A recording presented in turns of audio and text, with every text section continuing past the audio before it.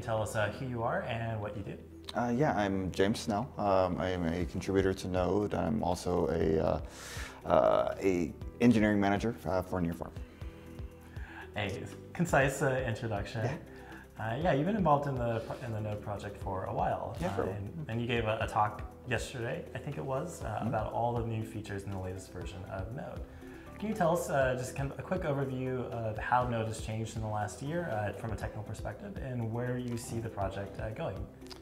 Yeah, so Node over the last year has been really interesting. We've, if you look back 2015, or back where it was, right after the fork, right? We really started this process of really, trying to address the community issues and get the contribution process, going. Over the past year, what we've seen is that process is just really smoothed out, right? A lot of the issues that were there before have really been dealt with.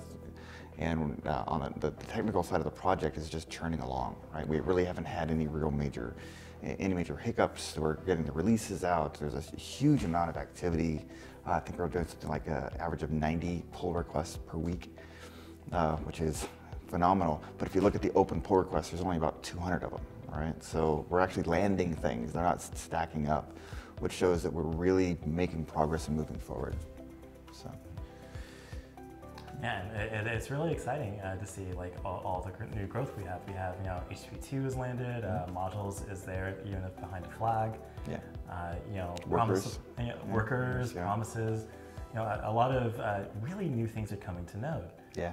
After we had seen the API service be, for the most part, stable and untouched for a really long time. Yeah, when I first got involved, it was interesting. Everything was locked. Don't touch anything. I was having some conversations. Well, what if we added? And as soon as I said added, it was no, don't do this. And we're at a process, point in the process now where somebody comes up with a new idea. It's like, yeah, go work on that, right? And it really took a lot of effort. A lot of folks have noticed that I'm kind of liberal with my code reviews, right? Somebody will open something and I'm like, yeah, it looks good to me. And others are like, well, there's bugs in here. There's things that need to be fixed. What about those? I'm like, I trust you. Other people that are reviewing, I trust that these things are going to get dealt with. What I want to see is like this positive momentum of things coming in and ideas flowing and new things being experimented with. We've got to a place right now where that's happening, right? It's a lot of new ideas. Even the experimental stuff. It's like, let's just try it. Let's just see what happens. And whether it actually ends up in core or not. Like there's an effort right now to redesign the REPL.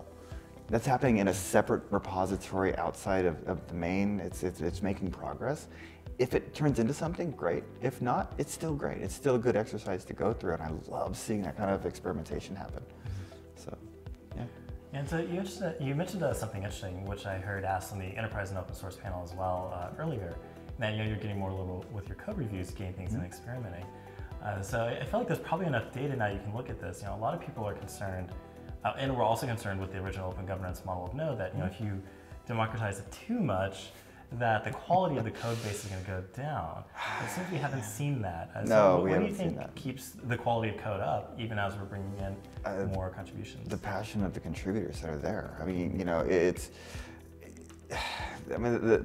Further, I'm going to say that this whole idea that if you open the doors and more people come in, that the code quality is going to go down. That's just crap. There is no basis in this. Everywhere you look, you see that that having this diversity of opinion, this diversity of points of view and experience, and lots of different people, bringing these ideas, makes things better. Right, it improves things. Like one of the code and learns. I think it was last year. A commit had landed in Node about a week before that was not covered by tests, and there was a bug in it, right? And then one of the tasks at the code and learns was to increase code coverage on that particular area. And what ended up happening is that code and learn task, this person who had never contributed to Node before, had actually never contributed to any open source project before, added this test that uncovered a bug in Node. We fortunately hadn't shipped yet, but it was, this brand new contributor found this bug and we were able to fix it before something shipped. And it was because we had opened the doors for brand new contributors and it had gone out there that we were able to resolve this issue. So for me, that, it's, there's something to this. And if you look at the actual, we've improved code coverage. The number of tests are, the quality of the tests is improved.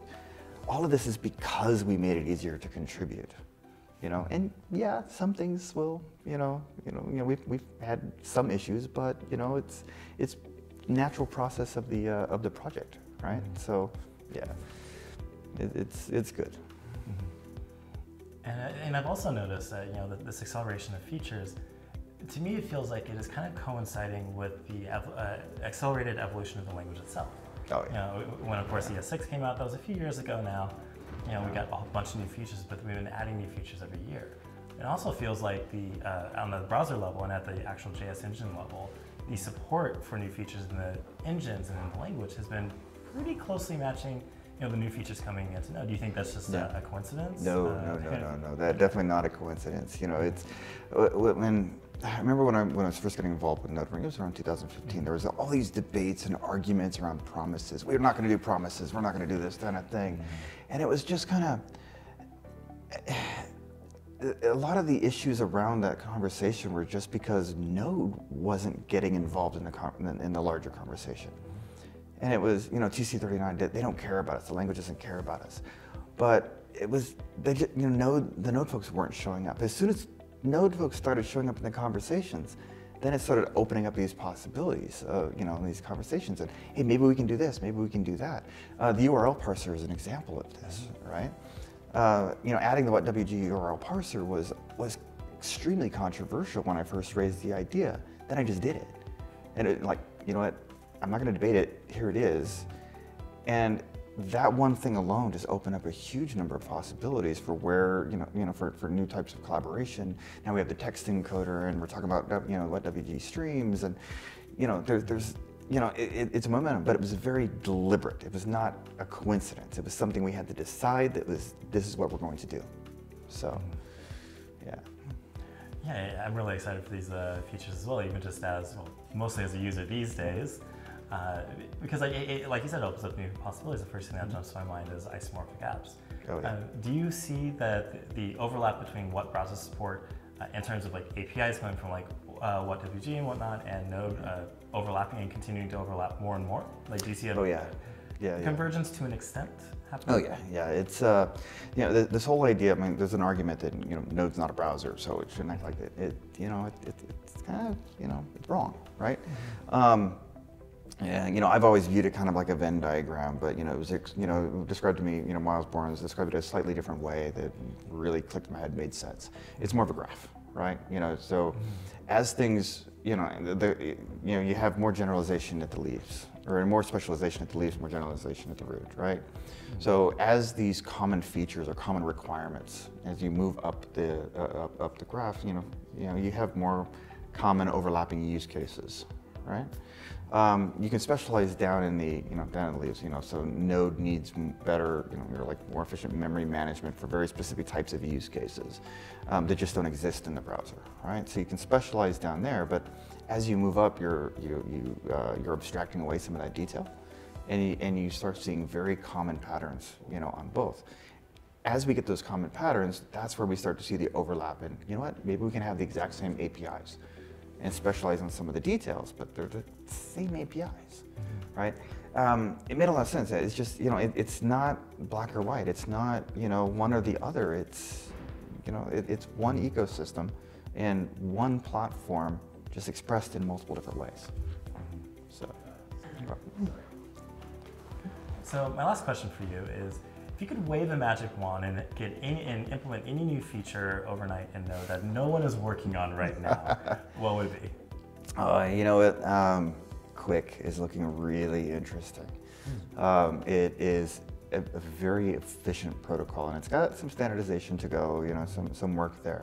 But there were some really interesting characteristics that could really improve overall networking performance within Node.